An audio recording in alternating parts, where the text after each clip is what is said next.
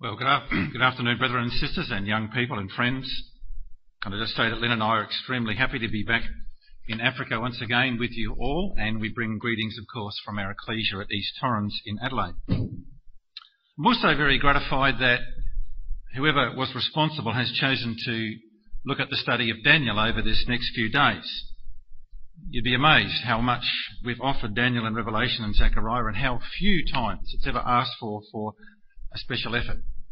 So I'm very gratified that you feel confident enough to grasp hold of this very important prophecy in Daniel. What we're going to do with this particular 4 studies that we have is just to give you an overview of chapter 10 to 12, and I will be leaving with whoever's responsible for the recording my PowerPoint presentation. So if you think there's too much material to take down in notes, then don't be disturbed. You can get a copy from your brother that does the recording. But let's just ask the question first, why should we look at Daniel?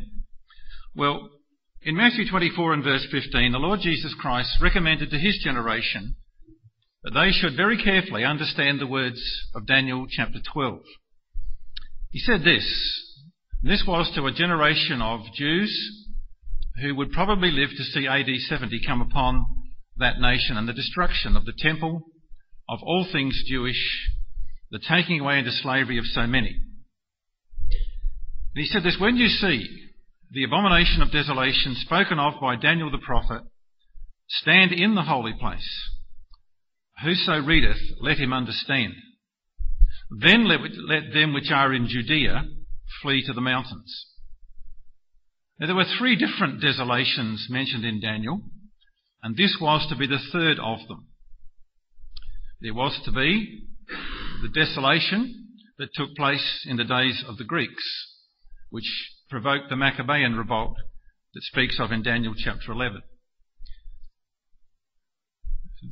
This one that Jesus referred to was to be the time of AD 70, when the Romans, having taken the city of Jerusalem, brought their legion standards into the temple and offered to their legion standards, which were, of course, their symbols of their gods.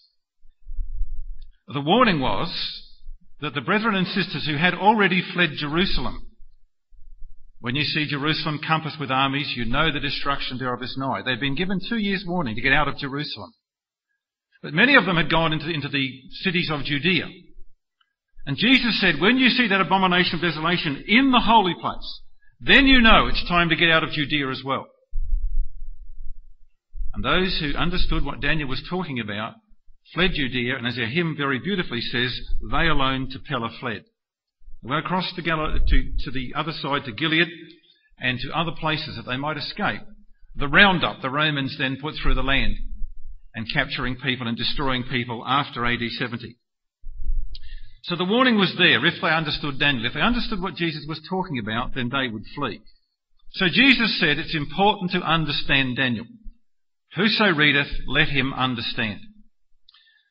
Another reason to study Daniel is that God loves those who have a desire to understand the visions of God.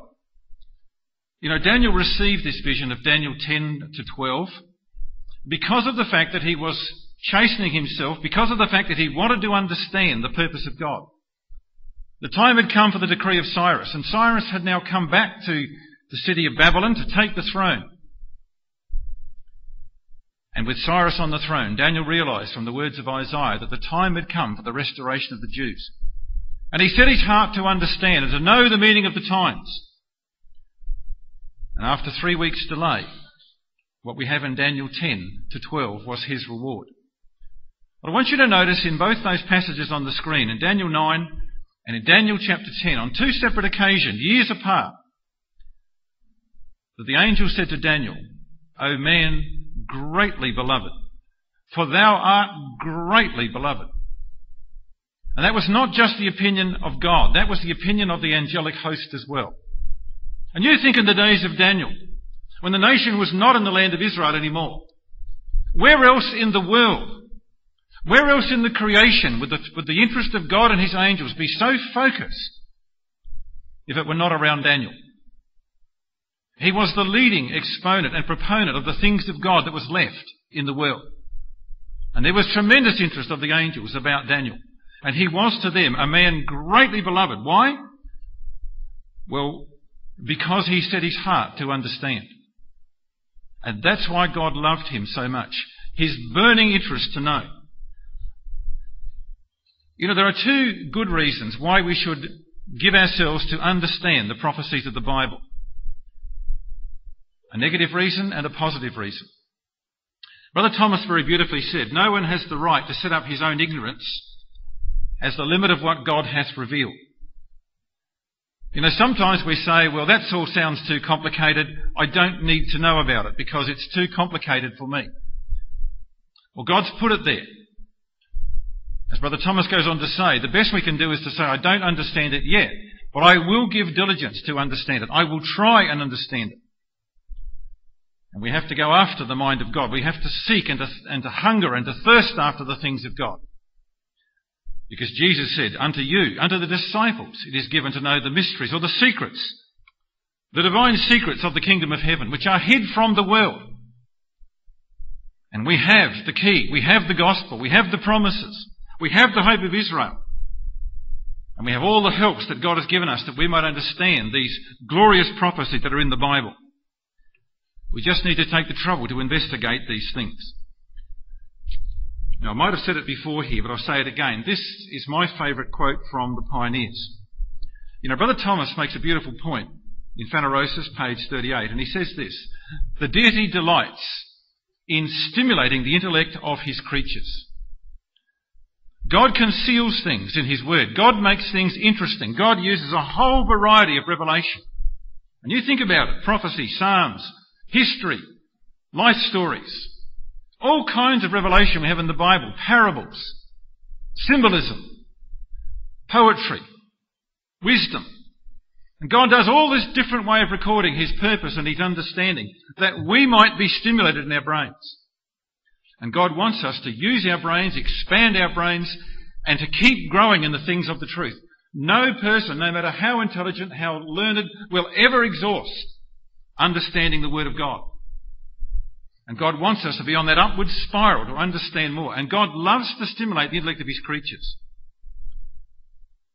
The great men of the Bible who were given these amazing prophecies and all the symbolism with them had a burning desire to understand. John says he wept much because no one opened the book of seals. Zechariah, his first 6 chapters are peppered with questions of the communicating angel. What are these, my Lord? Why this? Why that? Who are these? Where are they going? And you see, there was that great interest to understand the things of God, that God rewarded Zechariah with revelation after revelation because of his interest. And we must have that same burning desire and keep asking questions. Why? What does that mean? But perhaps most of all, brethren and sisters, why we study the book of Daniel today. Daniel chapter 12 is written primarily for us in the last few verses. Daniel is told, seal up the book, Daniel, you'll go to your rest, you'll stand on your lot at the end of days. But the last part of Daniel 12 is written for this generation. And it says this: many shall be purified and made white and tried, but the wicked shall do wickedly. And that certainly is a description of our age, isn't it? The wicked shall do wickedly. They'll go on doing exactly what the wicked do.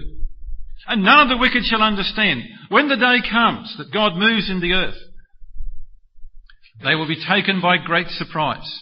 As a thief in the night, it will come to the world. As pain upon a woman with child. Suddenly, unexpectedly, disastrously for them. Great fear. Men's hearts failing them for fear, for looking after the things that are coming. And they won't have a clue what it's all about. But the wise shall understand. And that's why, brothers and sisters, we, above all people, need to be familiar with the prophecy of Daniel. The wise shall understand the meaning of these things. Now, Daniel himself was quite a remarkable individual. It's not our proposal to study the character of Daniel very much. But just to summarise what we know about Daniel, an excellent spirit was found in him. That was the testimony of Nebuchadnezzar's wife. A sure grip on the hope of Israel. He goes through chapter 9. It's all about the promises that God made concerning his people. An understanding of visions and dreams. Right from boyhood, he was noted for that. In his own generation, says Ezekiel, along with Noah, Daniel and Job, these three men who saved others by their intercession and their righteousness and their praying for others. That was written of Daniel in his own generation, the time of Ezekiel 14. He was a legend in his own time when it came to his prayers. And a constant desire to understand the visions of God. Again and again, God rewards him with understanding in the visions of God. As to his age, well, there's just a brief summary of the age timelines of Daniel. Starting at the age of 17 when he was taken captive. The king's dream and the fiery furnace followed very soon after him arriving in Babylon. He was still a young man in those days. Then we trace him right down to the last vision when he was 90 years of age, the vision of the man of one. The first year of Cyrus, of the sole reign of Cyrus. Darius had of course taken the kingdom and reigned for 2 years. This was the first reign, or the first year, the sole reign of Cyrus over the kingdom of Persia. And it was that year, of course, that the decree of Cyrus was made. It was also the year, we believe, that Daniel died. So he's right at the end of his life when he receives this last vision. And the reason why he was praying for 3 weeks, why he was mourning and fasting, was that he knew the time had come. He understood by reading the works of Jeremiah and Isaiah that 70 years were accomplished from the destruction of Jerusalem. He understood from Isaiah that a man called Cyrus would rise up to make the decree, and there he was on the throne. And that's why it says in Daniel chapter 10 and verse 1, in the 3rd year of Cyrus, which was actually his first year of sole rule, Cyrus had been going on to complete the conquest of the Babylonian Empire, while Darius remained there for 2 years. But it was now the 3rd year of Cyrus. It was the first year of sole rule in Babylon. And he was now in a position to make the decree that Daniel had been waiting for. And so Daniel prays and he prays and he prays, and there's no answer for 3 weeks. And so this aged man is praying, and the angel in the end apologises to Daniel for the delay. We'll look at that tonight, God willing. Around this time, we start to see the pattern of the book of Daniel. You know, Brother Thomas said this, in taking a general survey of the contents of the book of Daniel, it may be seen that 2 great powers are the principal subjects of its predictions. And you see this from the time you go back to Daniel 2 with the image, right through all the prophecies of Daniel 7, 8, 9, 10 and 12. And the battle is between 2 great powers. One is styled the kingdom of men, sorry about the typo, and the other the kingdom of God.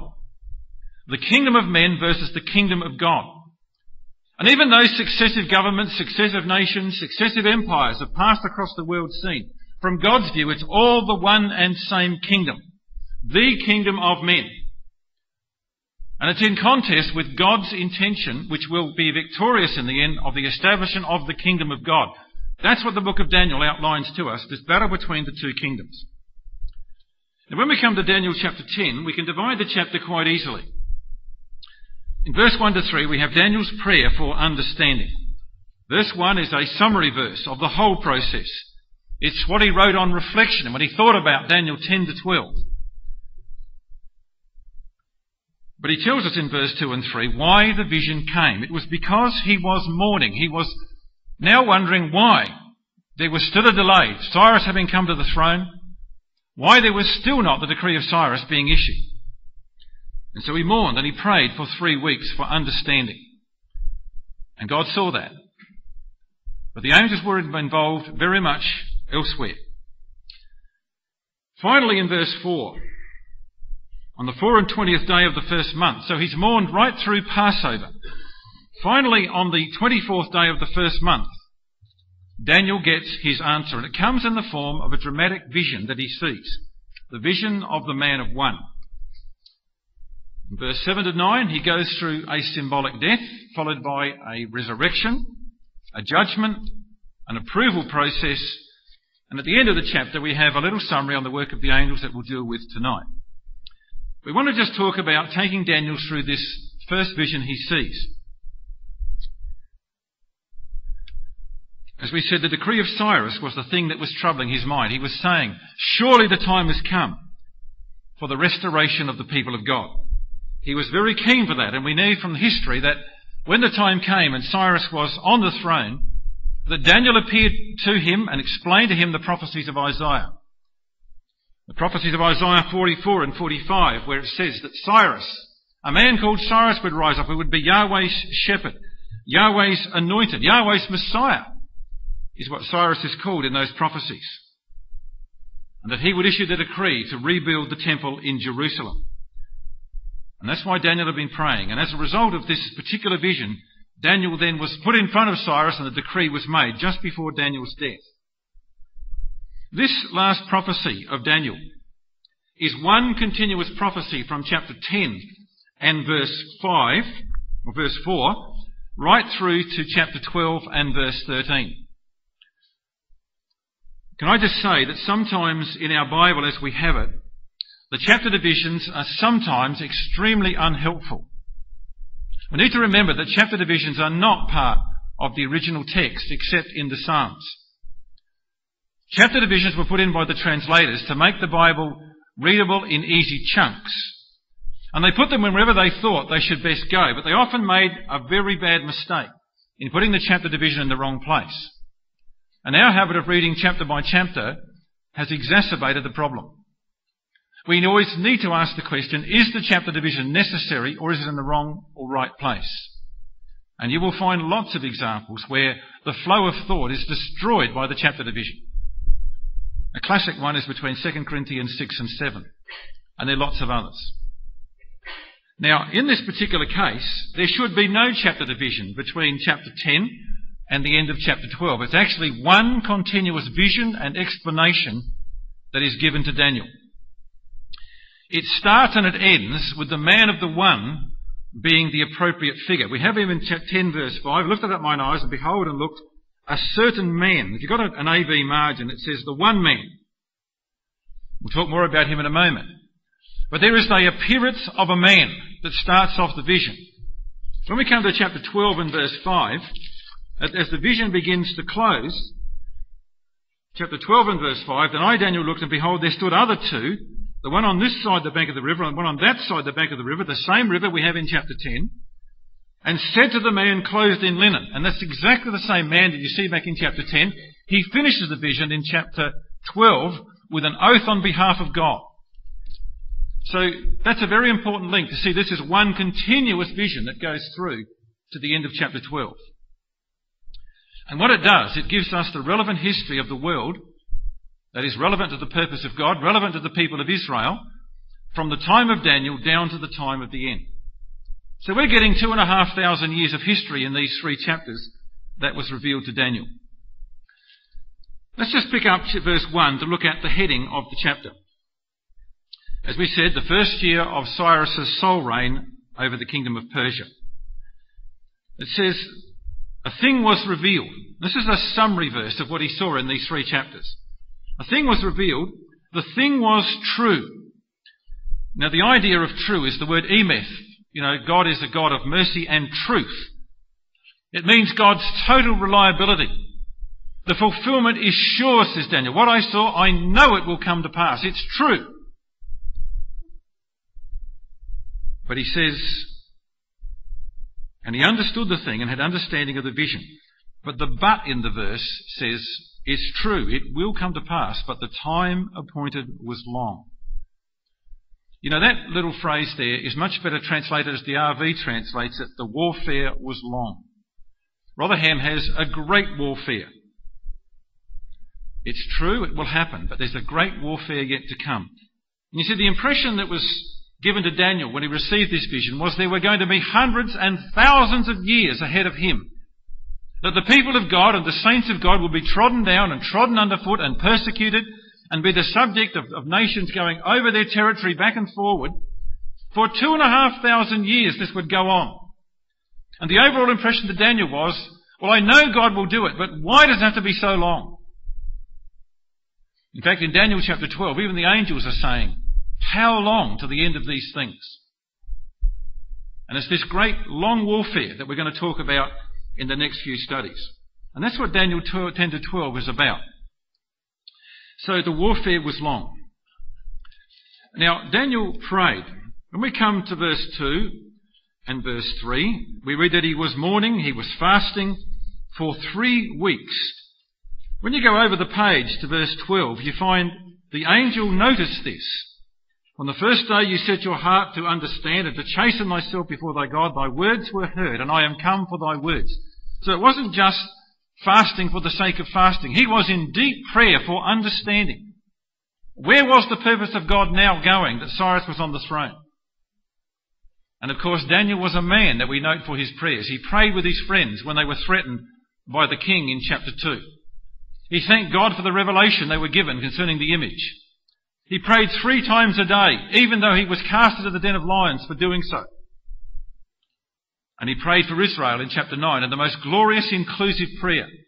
We have sinned, we have failed, included himself in their failures, and again was rewarded with the 70 weeks prophecy. And now he prays for understanding of these things. At the end of the vision, he's still praying for understanding of these things. And God loves that spirit of prayer, where we go to God and we say, please help me understand your will and your revelations. So Daniel prayed. And what he got in response was the appearance of the man of the one.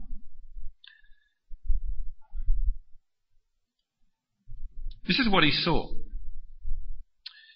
The margins we said says, in the AV, it says Hebrew one man. It's actually the one man. And the translators, not really knowing the import of that, just put in a certain man, thinking it was a particular person. Well, it was a particular person, but not a real person. This is a vision. And you've got to understand with the book of Daniel that what Daniel sees is a vision. It might be a roaring sequence of beasts. It might be a terrible image hit by a stone. It might be a ram and a goat butting heads. But always when the vision is over, there is an explanation of what the vision actually means. And every vision is like that in Daniel. A vision, a prayer for understanding, and an explanation comes. And this is no different. So what we have is a vision that is given to Daniel. It's a vision of this certain man, or as Brother Thomas calls him, the man of the one eternal Spirit. You might remember the words of Brother Thomas when he said, God manifestation, not human salvation, was the grand purpose of the eternal Spirit. God intended to enthrone himself in a race of people upon the earth, everyone who shall be spirit, because born of spirit. And the whole plan of God with this earth, and this is what we must get out of this study on Daniel 10 to 12, is that God has created this world, yes, to fill it with his glory. But the purpose and the way of doing that is developing a race of people like himself. And this man of the one is the representation of the ecclesia of God, the saints of God, the people of God that God is developing. And they are the reason why history is there. They are the reason why history will unfold. Because in the end, God will have developed a people like himself, who will then bring the rest of the world on board in the millennium, until everybody is like God that remains alive. God didn't make a world because it's a beautifully created world. It's a platform for the development of a people that God wants to be like himself, to expand his own glory. And that's why we have this man of the one right at the front of the vision. The completed Christ body made up of all the redeemed saints. And it's the exact opposite of what Daniel 2 showed about the kingdom of men. I'll come to that more in a moment. It is what we call the heraldry of the kingdom. Now, heraldry is what we very simply call flags. I don't know what your South African flag has on it, but our Australian flag has the Southern Cross. It has the British Union Jack because of our British origins. But we have the Southern Cross, which of course indicates our place in the Southern Hemisphere. Other nations are more clear. Canada has a maple leaf. Many nations, very, very easy to work out from their flags what nation it is. Israel's flag we know implicitly with the Star of David. So heraldry is a representation of a kingdom. And God's heraldry started in the Garden of Eden with the cherubim. And it comes down through this figure, the man of the one. Let's just say a few things about the man of the one. It's very normal for God to start a prophecy or a revelation with the final completed picture in the imagery. Why did God put a cherubim in the Garden of Eden when man had just fallen into mortality? Because there in front of them, at the cherubim that they saw at the east of the garden, protecting the way of the tree of life, there was a representation of the kingdom of God and the qualities of those who would go into it. So God gave them a heraldry, a flag, a representation of his kingdom right back in Genesis chapter 3. And you can go through many prophecies in the Bible. God gives you the final picture in symbology, and then he gives you the unfolding story that leads to it. Not like the books that we read, where you build up to the final chapter and the plot is solved in the final chapter. What God does, he says, here's the end of the story in symbol. And now I'll tell you how we get there. So in Daniel chapter 10, we have the man of the one. Then we have 2,500 years of history as to how we get there. In Revelation chapter 1, it starts off with the vision of the one like the Son of Man. It's not a picture of Christ. It's a one Christ body that's like him. It's his brethren. It's to all of those that make up the body of Christ, all individual members from every age, from all countries. God is calling us into be the one body of Christ like unto the Son of Man. And the qualities of those immortal beings are shown in Revelation chapter 1. Then we have the history unfolded.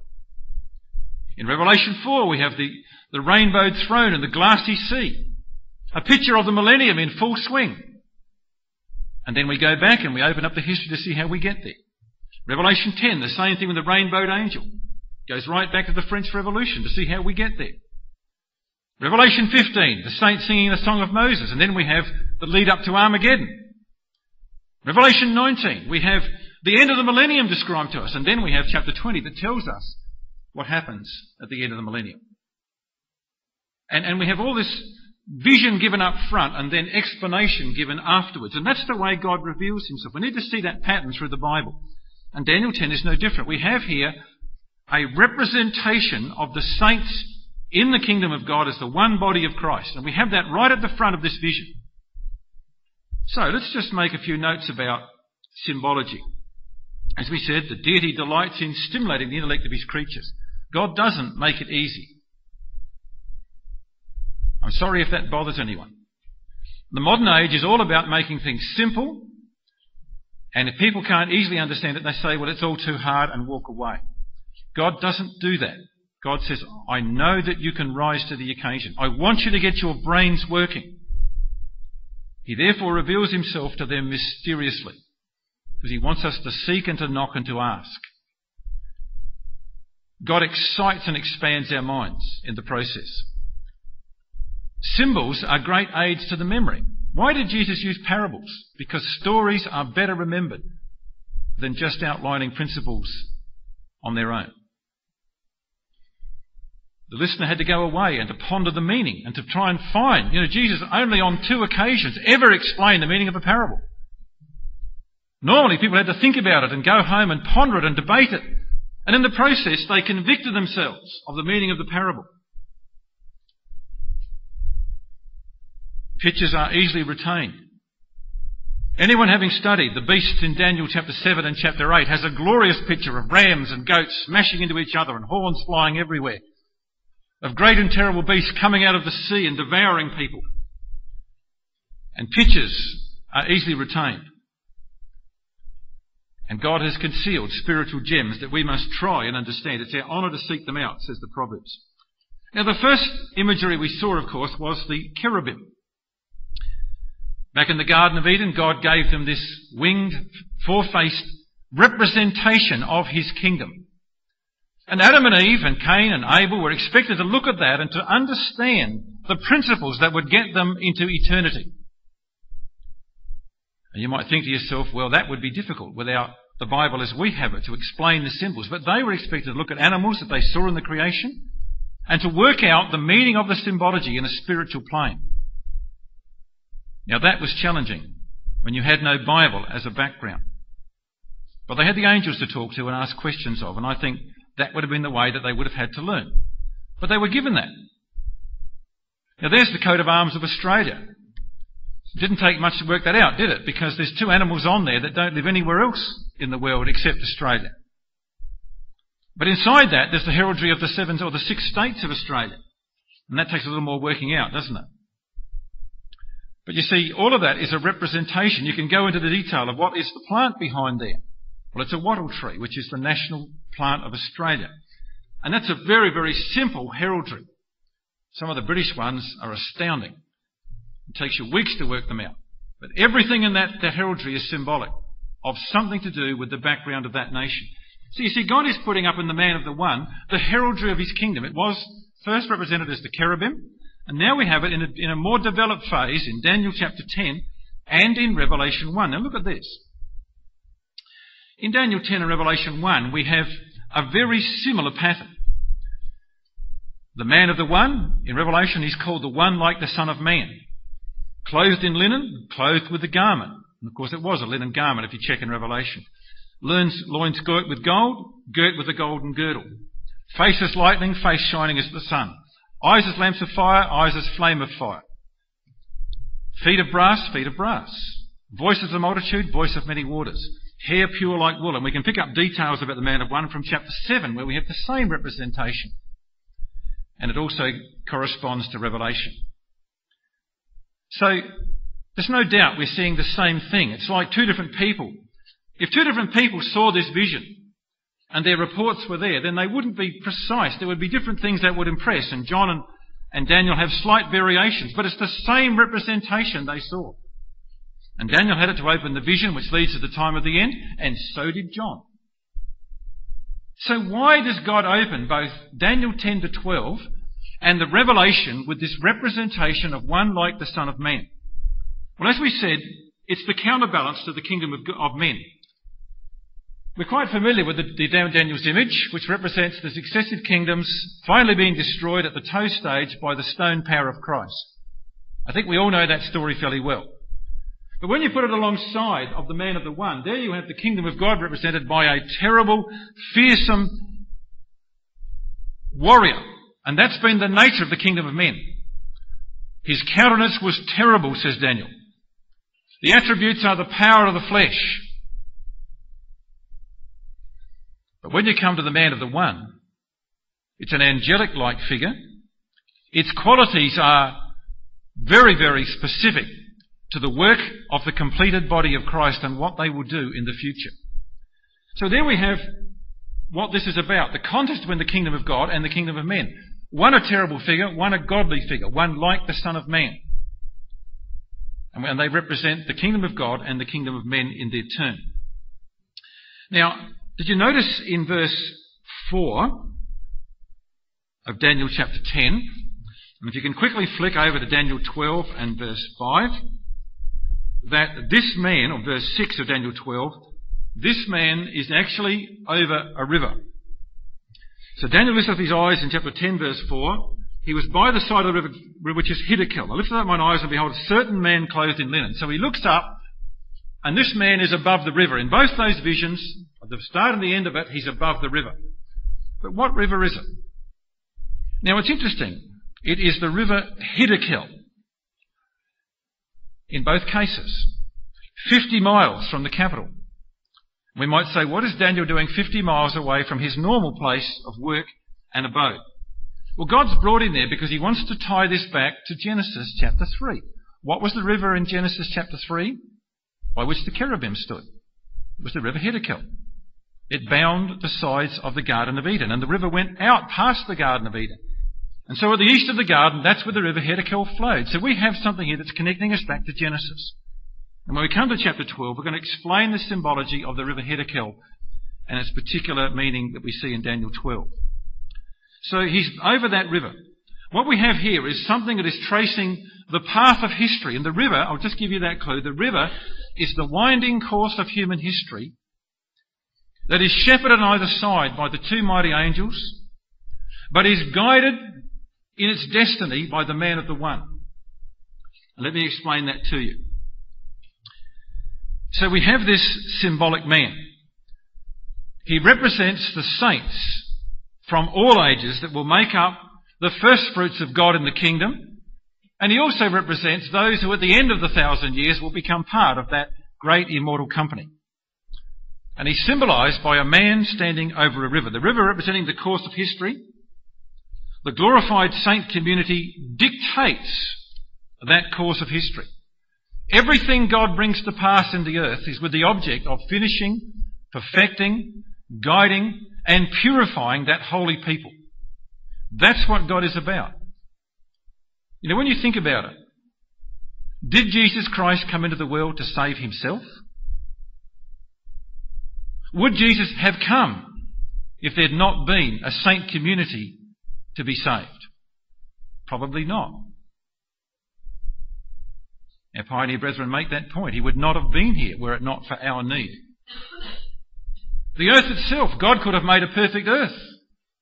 It would have shown what a wonderful creator he was, but he wanted a much better thing than a perfect, beautiful earth. He wanted people who would be like himself by free choice. And that's a great creation. That's what this world exists for. The earth is only a platform for that purpose. The work of the Lord Jesus Christ was the key pivotal part of that, to make it possible. But he came that God might perfect the man of one. And that dictates the whole course of human history. That's why he's over the river in both the beginning and the end of the vision. All things, says Paul, are for your sakes. Fear not, little flock, it is your Father's good pleasure to give you the kingdom. The salvation of the saint community, that they should become God manifest in the earth, is the grand purpose of the eternal Spirit. And we need to see that. You know, it's not difficult to understand why this vision starts with the symbolic man of one, because he is a representation of the kingdom of God, and why God is working in the earth in the way that he is. Now let me just make it clear that the man of the one is not a literal person. There is not an individual that has all these qualities. It is a representative symbol for the glorified ecclesia. You know, eyes like fire, face like lightning, hair like wool, wouldn't quite fit our image of the perfect person. This is not a real person. This is a representation that Daniel was shown to represent the qualities of the saint community. It's a teaching mechanism, not an alien of some sort. Okay, well, let's just quickly explain what we see in the attributes of the symbolic man of the one. I'm not going to go off and give any detail on these because you can search them out for yourselves. They're not hard to find the references for them. A man clothed firstly in linen. Linen, of course, in the Bible is the garments that we get at baptism, that we have to wash weekly in the blood of the Lamb, and which will be turned into garments of righteousness and immortality with the coming of Christ. Revelation 19 verse 7, unto the bride has been given unto her clean linen, fine which is the righteousness of the saints. And that will become immortal garments, as we so often see the angels clothed in white. So white linen is immortality and righteousness that has been imputed to us. The girdle of fine gold, faith perfected by trial. You know, Job said, at the end of my trials, I know I shall come forth as gold. And that, of course, is the purpose. You can make a note of Daniel 12 verse 10. Many shall be purified and made white, says Daniel. Purification, sorting out of our characters is what God is about. And that is seen by the girdle of fine gold. The beryl. You know, the beryl was a blue-green stone. The colour of heaven relates to Revelation 4, the green rainbow in Revelation 4. The 8th stone in the breastplate, 8 being the number of the resurrection. So again, the meaning of beryl is resurrection, to be king priests. The face like lightning, radiance, powerful, destructive to the wicked. You know, lightning is always something that is very, very powerful when it hits. And they radiate that. The eyes of fire, intelligence and perception. Nothing will be hid from them. You know, the eyes of God run to and fro through the earth. The eyes of Yahweh in every place, beholding the evil and the good. And this is the work of the angels today. This will be the work that we will take over from the angels. The eyes of Yahweh run to and fro through the whole earth. And there is the perception and the intelligence that God has and will give to us. Eyes of fire. Feet of brass. And of course it's always polished brass. Been through the fire, now perfected by trial. Treading down the wicked. Bringing Armageddon to the earth. The sheaves ready for threshing. And the voice is always a voice like great waters, a voice of many voices. And it emphasises the multitudinous aspect of the body of Christ. Many, many saints from all different languages and tongues, speaking the words of God and spreading the gospel of the age. So there we have a very simple, composite picture of what the man of the one is about. As I said, you could follow every one of those off and make an exhortation out of them individually. But let's just take the overview. It's a representation of what the Christ body will do and what they will be like in the day of their immortality. And that's what the man of the one represents. Daniel, here's the end of the picture. Now let me give you the details. Well, the obvious question is, how do we get to be part of that perfected body of Christ? And that's where the record now takes us. And the rest of this chapter is incredibly simple. We're going to leave out verse 13 and verse 20 to 21 for tonight's study. But simply this is the how process of how we get to be part of the man of the one. The process by which mortals will become immortal. And to show that to Daniel and to every saint down through the ages, Daniel is taken through a physical experience, a parable of the resurrection and judgment process. And Daniel goes through that at the hand of Gabriel. Now, this next section that goes from Daniel chapter 10 and verse 7 through to Daniel 10 and verse 19, this section is portraying what we read again in Daniel chapter 12. Let's just go there. Daniel 12 and verse 1, "At that time shall Michael stand up, the great prince that stands for the children of thy people, and there shall be a time of trouble such as never was since there was a nation to that same time. And at that time thy people shall be delivered, every one found written in the book. And many of them that sleep in the dust of the earth shall awake." Now, I want you to notice that the angel in chapter 12 is describing literally the events at the time of the end, the resurrection process. If you notice there in chapter 12 and verse 1, it says, "The great prince that stands for the children of thy people." And then he says, "At the same time, thy people shall be delivered." Now, we need to notice that there are two different peoples that the book of Daniel is concerned with. Daniel is a member of both of them, but not everybody is. Now, these are the peoples that we find in the book of Daniel. Daniel's people, where it says, "the children of thy people" in chapter 12 verse 1, are the children of the Jews, the children of Israel, the people of the land. Jerusalem and thy people, Daniel says in his prayer. The city and thy people that are called by thy name. This is the Jewish nation he was praying for. The sin of my people Israel. And he'd identified himself very closely with the people of Israel. So Daniel was a member of the race of the Jews who were Daniel's people. They were God's people, but they were Daniel's people. And he was very concerned for the fate of the Jews. He loved the Jews and their promises. 70 weeks are determined upon thy people and upon the holy city. You see that this is Daniel's people. And the great prince in chapter 12 verse 1, Michael, and we'll talk more about him later on, he stands for the children of thy people. It will be the impending destruction of the nation of Israel that brings Christ into the public revelation in the world. Armageddon is Christ rescuing the Jews from imminent destruction. And he will stand up and he will take them out of the clutches of the Roman bear, or the Russian bear, and he will just do that and take them away. He will stand for Daniel's people in the latter days. So that's Daniel's people, and Daniel was a member of that nation. But he was also the member of a different people. The people of the saints. And the book of Daniel very clearly defines between thy people of the holy city, thy people called by God's name, and the people of the saints of the Most High. And we need to see there are two different peoples here. Because in chapter 12 and verse 2, many of them that sleep in the dust of the earth will not be Jews. They will be Daniel's people of the saints of the Most High. The saints of the Most High will be trodden down by the papacy, says Daniel 7. Until finally judgment was given to the saints of the Most High. Yes, they will include many Jews. But they will include many non-Jews as well. The people of the saints of the Most High possess the kingdom. And we find in the book of Daniel that there are two distinct peoples. Daniel is a member of both classes. And God is trying to get him to see that it's the second class that he's most interested in. Even though Israel is the apple of God's eye, even though Israel is the nation through which God makes a witness to the world, it is the people of the saints of the Most High that are of most concern to God.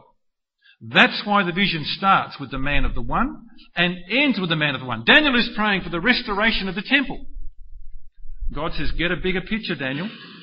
It's all about the development of the saint community. Yes, I will save Israel in due time, but it's about the saint community that I'm most interested in.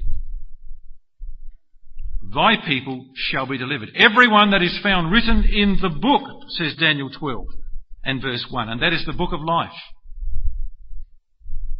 And you see, there's two different classes of people we need to appreciate in Daniel, in the whole prophecy.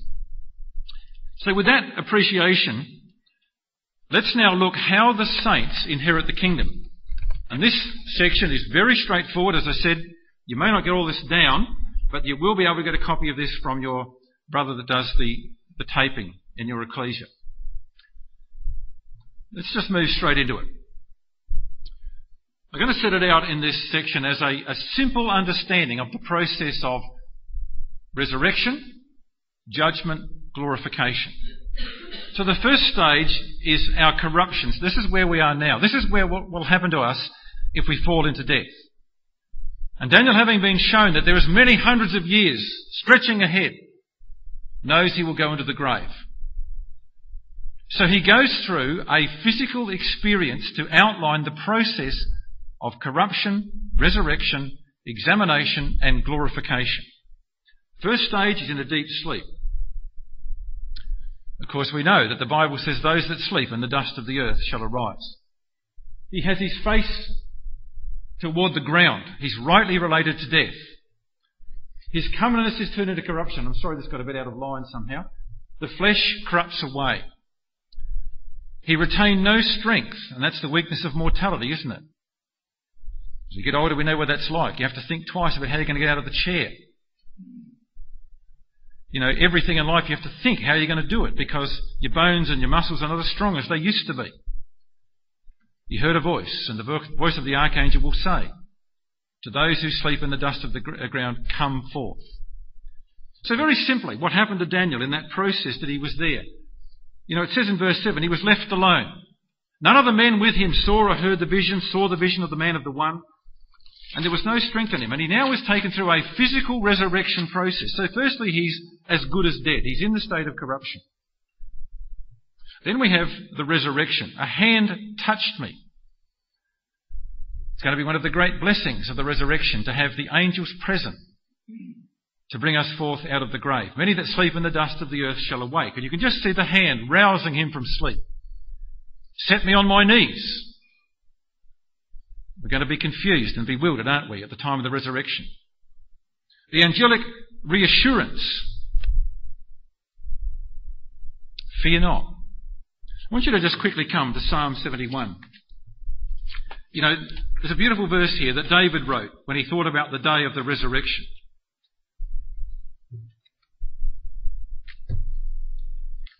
Psalm 71.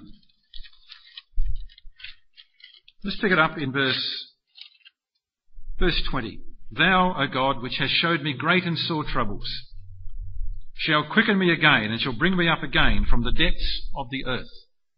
You know, there's faith in the resurrection, isn't it, in the Old Testament? But he thought about what it would be like coming out, confused and bewildered. You know, you imagine trying to catch up with what's happened to my family, what's happened to my nation, what's happened to the world since I've been in the grave. What lies ahead with me in the judgment that is now coming? Where's my family? And all the things that need to be explained to people when they are raised from the dead. Look at verse 21. Thou shalt increase my greatness and comfort me on every side. And we're going to need that comfort, brethren and sisters, and that's why the angels are sent forth to gather the elect from the four winds of the earth. We'll be worried, we'll be confused, we'll be concerned, perhaps feeling very guilty and inadequate. And all of those feelings are valid. And that's why the angels will be there. So back in Daniel chapter 10, fear not. And then there is a level of commendation. Of course, we're dealing here only with the righteous. We're not here with the fate of the wicked. This is only concerning the righteous. Some comfort to the righteous. O man, greatly beloved, thy words were heard, and I am come for thy words. From the first day you set your heart to understand, I was watching. And so the resurrection continues. He says to him in verse 11, stand upright, and will be given strength that we might go through the process of examination at the judgment seat of Christ. We won't come out of the grave in the same mortal condition we went into it, perhaps with Alzheimer's disease or some terrible affliction that caused us to die. We'll come out sufficiently strengthened to participate actively and fully in the process of judgment and examination. But we will first stand trembling, very conscious of our mortality, in the presence of an angel of God, our face toward the ground, coming home to us the consciousness of our weakness, our unworthiness to be in the kingdom, and dumb, quite unable to speak. What are we going to say to God now that all of those things that he actually said would happen have happened? How can we explain our weaknesses and our failures? Well, we'll be given that strength. And so we come to the process of examination. One like the Son of Man. Of course, Jesus says, I have the power to judge because I am the Son of Man.